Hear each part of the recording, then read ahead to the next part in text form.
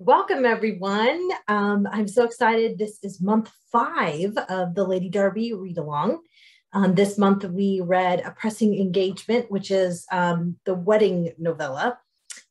I consider it kind of Lady Darby 4.5 because it falls between. And I'm just checking right now to make sure we are live. And we are. Excellent. Good. And there. So I'm going to talk about the book. I'm going to share an excerpt. And if you have any questions or comments, please post them below and I'll be checking them through the night. I'd love to talk about whatever you want to hear about, not just what I think you want to hear about. So some of the discussion topics I'm going to address were brought up in the read-along Facebook group. So if you're not a part of that and you'd like to be, it's been so much fun chatting with everybody and just interacting as we read.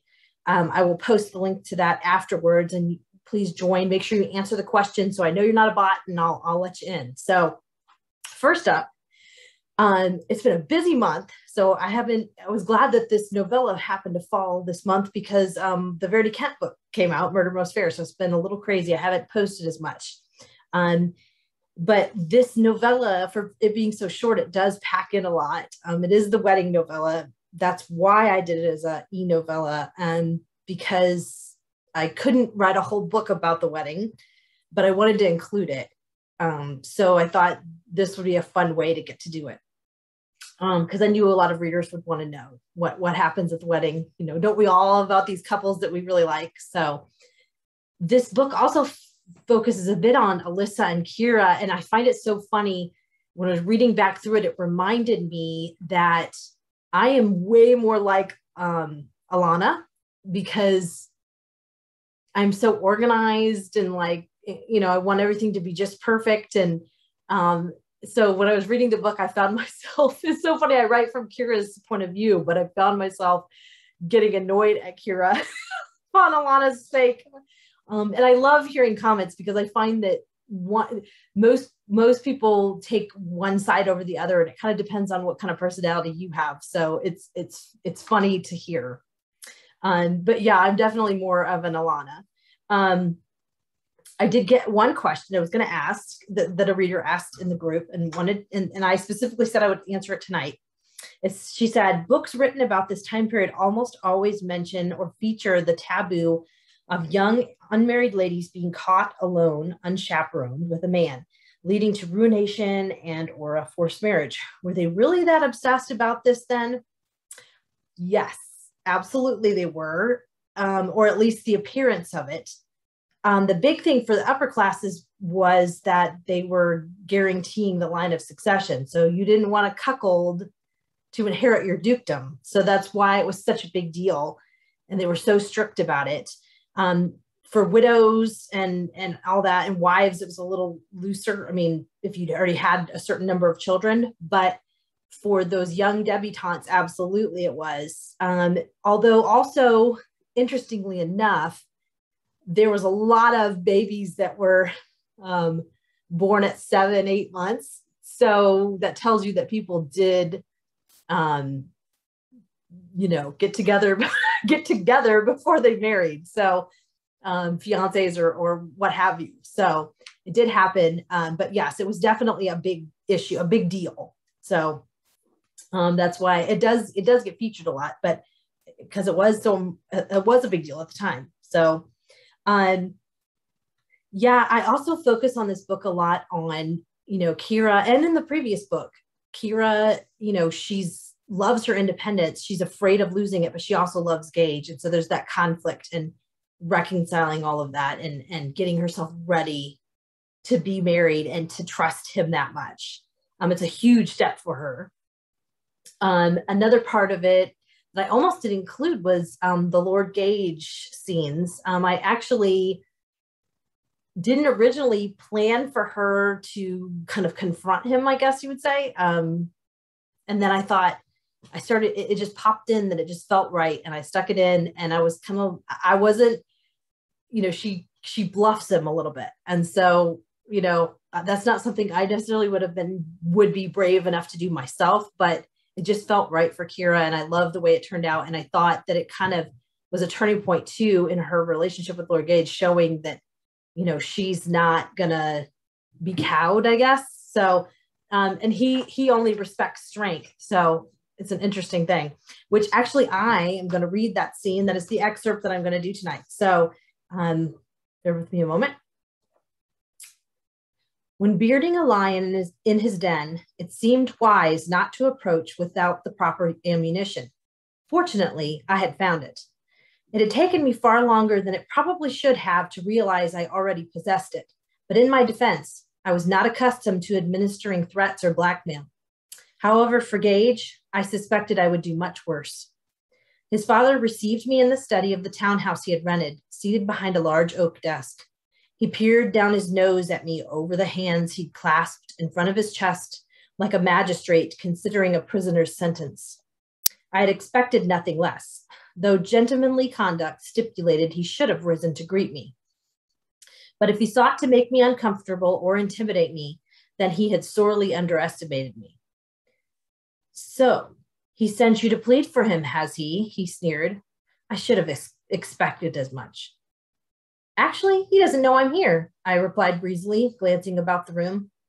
I've come of my own accord. I turned away, strolling toward the glass cabinets filled with model ships. This home must belong to one of his friends from his time spent in the Royal Navy.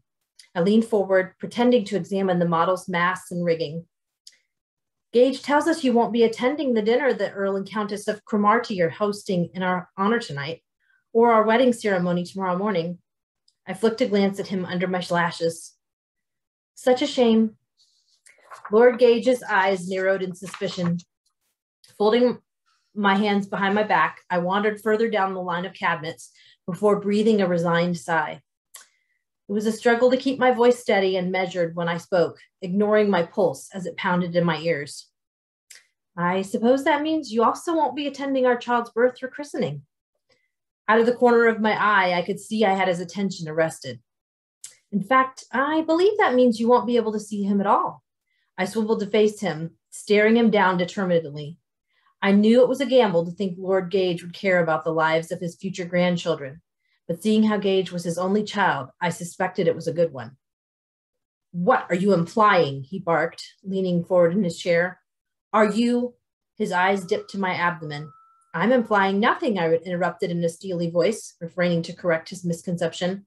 I'm stating outright that if you choose to slight your son in this manner, if you choose not to attend tonight's dinner or our wedding, then you will never see your firstborn grandchild or any of your children, ever. Lord Gage rose to his feet. Sebastian wouldn't dare defy me, not in this. I arched my eyebrows. Oh, wouldn't he? I could tell the moment he began to worry I might be right. His jaw tightened and the creases at the corner of his eyes deepened. After all, Gage had refused to return home to London, even after his father's repeated summons, and he'd rejected the bride Lord Gage had chosen for him instead choosing to marry me, a scandalous, troublesome widow with little fortune and no advantageous political connections. But Lord Gage still did not relent, glaring at me in silent fury. I couldn't let him know that I was lying, that the rumors currently circulating were not true, that even if they were, I would never have the heart to deny my child the chance to know their grandfather, so long as Gage approved. I couldn't let him read that truth in my eyes, for Gage's sake. I knew Lord Gage only respected strength, so I stood my ground and let him think whatever awful things he already believed about me were true, no matter how much it smarted to do so.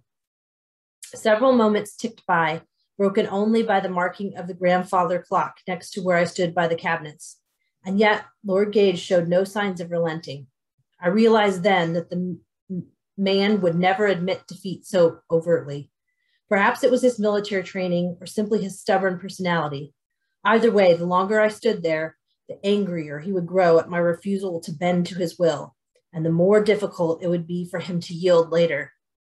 It's no matter to me, I said with a careless flip of my wrist. I certainly won't miss you. If you want to be a complete fool, so be it. Then I turned my back on him and walked away. I had to be content knowing I'd done all I could. but that didn't stop the sour feeling of failure from filling the pit of my stomach. And as we know, he comes. She bests him, which also leads to one of the moments in the book I actually had forgotten about. And when I did my reread, I laughed out loud because when Earl Grey comes down, and we know Earl Grey, there's a little subplot with him, the cat, and he flops underneath Lord Gage's chair at dinner and it's rolling around. And it's just, I first had forgotten I'd stuck that in there, and it's just one of the funniest moments, I think. So let me check and see if there's any questions. Yeah, who wants to organize them? Yes, that's what I was saying. Some of you are on Kira's side. So I always found that it was either you're taking more of Alana's side or more of Kira's side, which is pretty normal in life. We all have different personalities. So Lord Gage, also, I was going to say, I had someone ask, he does make a fun comment about his family, at the wedding, about them being cutthroats and all this. And I do have plans to visit the Gages, or the Ross Carricks, his mother's branch of the family, or maybe both, in Cornwall. So in a future book, that's not in book 10 and it's not in book 11, but it may be coming up. So hopefully, if I get to keep writing the series, that's definitely one of my plans that they're going to feature in a book. I think it would be a lot of fun, especially because Gage doesn't know them well either. So it'd be an interesting moment. Bonnie Brock is in this book. It was a chance to get to kind of carry over his storyline and he's so much fun just to get to do something else with him. And we get to kind of explore some of his background, and that carries over into the novella For the Deadly Hours for next month. So there's a lot of focus on Bonnie Brock. Well, a bit in this book in this novella, it's not as much, but there was a moment that I love when they're handing over the journal to him, his mother's journal that she's gotten for him. And it's a vulnerable moment. And she gives him the journal, and the look he gives her, she thinks to herself that it makes her want to shelter him too, which I find to be really a telling moment, because we all have those things that no matter how worldly and whatever we seem, that we still are vulnerable and hurt. And so I love that little moment kind of between them. It's just really brief, but I think it tells a lot. I will say in the Facebook group, I also share pictures of the dress that inspires Kira's actual dress that I describe in the book. The one on the cover is gorgeous. I love it, but it's not really the style of the period. So I do have pictures of that. I have pictures of Torques, because that's part of the book, which was a lot of fun to get to carry over that thread, because I didn't wrap it up in A Grave Matter. And I thought, well, so maybe someday I'll just leave this. A Grave Matter was already going on so long that I just couldn't add in one more thing. So I got to carry that over and resolve that a little bit too. So let me see. Are we ever going to understand how Lord Gage became so hard-hearted? Yes. That's all I can say. He plays a prominent role in an upcoming book. So not book 10, because that's already written, but it's coming. So yes, you will get to find out a lot more about Lord Gage and why he is who he is. And yeah, we're going to explore that side of everything. So we haven't done a whole lot. We've seen him, come to grips, I guess, come to an understanding a bit more with his son and with Kira. And then that falls all apart when they find out about Henry. But yeah, so there's definitely more to come from Lord Gage. Any other questions? And you still have time. Go ahead and pop questions or comments into the feed. Because I think I've talked about everything I was going to talk about for this book, and I've read the excerpt, so, which is fine. It can be a short one because it was a short one. It is a fourth of a book. So, but if there's anything else you wanted to hear, I will give a second for those to come in. Next month, like as I said before, we're reading In a Fevered Hour, my novella that's included in the Deadly Hours anthology. It's the second novella in the book, which is an excellent book. I highly recommend all the stories from all the authors in it. Susanna Kearsley, C.S. Harris, and Christine Trent. And you should be able to find that anywhere. It's in print and on ebook, and it's at libraries if you haven't got a copy. So, and I know that it fills in some blanks for book 9. Yes, but it actually happens in the timeline between A Pressing Engagement and As Death Draws Near book 5. So we're going to focus on that book for next month. And the read-along virtual event will be on October 13th at 8 p.m. So if you want to mark your calendars. And next week, my author chat is with Alyssa Maxwell and Clara McKenna, which will be wonderful. It'll be so much fun. It is on the 22nd next week at 8 p.m. also. So keep her out for that. Let's see. All right, here we go. More Marsdale coming. Yes, that is another thing that if I get to write more Lady Darby books, that is another thing that's definitely coming. I have plans for Marsdale. So the Ross Carricks and Marsdale are definite yeses. And there's another one that's a definite, but I'm not going to spoil it. Where did you get the idea of getting the cat drunk? I wish I could remember. I needed something a little more lighthearted, I guess, I think, and just kind of bizarre. I don't know. It just fit. It fit with the whole atmosphere of it. And I can't remember where I got the idea. I know I got it from somewhere, but I'm blanking now. I probably saw it in something else, or I don't know. Anyway, yeah, but I didn't want the cat to be hurt too. So I was like trying to balance that. Will Kira ever address her husband as something other than engaged? She does it privately. In that time period, it just wasn't common. Most women, a lot of women called their husband by their last name or Mr. or whatever. I mean, you see that in Jane Austen, all these other books all the time. But when they're in private, she calls him Sebastian for sure. So that's really probably the only time you'll see her call him that. She wouldn't do it in public in that time period. So in front of other people. How did you squeeze in these 2 novellas and not hurt your current stories? It doesn't seem in search at all. Thanks. Well, this one was written at the time between them. So it made it easy to fit it in. There was a little tricky with the Deadly Hours story, but I guess I had kind of thought of it not long after and knew I wanted to insert it in. It just took a while to get that anthology done and published. So, yeah, I don't know. I'm glad that it seems seamless. So I had to make sure about that. It was really a little tricky. Yeah. So I think that's all the questions.